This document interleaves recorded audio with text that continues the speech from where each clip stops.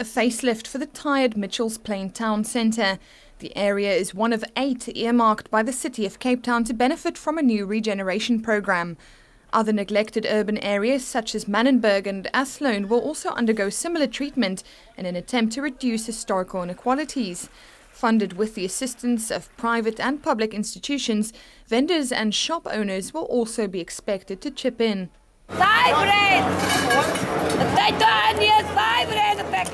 Jasmine van der Schuur has been trading in Mitchells Plain for 28 years.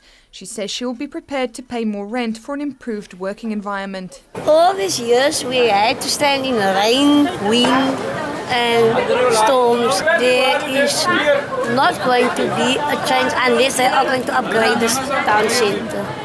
Understand? The new plan follows the implementation of the City Improvement District project, which has transformed parts of the City Bowl and Atlantic Seaboard. Greenpoint Park, the jewel in the crown of the municipality's regeneration projects. It's this model which has become the blueprint for revamping other urban spaces. Down the road in Sea Point, shop owners say although they can ill afford the contributions, it has been worth their while. Since they've got this security walking around, so there's much difference safe now because you can walk around and you can see that someone can help. Where the street people is concerned and the vagrants, there's a big difference. Because we had people sleeping in our doorways when we come to work in the morning and people on the pavements begging and all that is gone.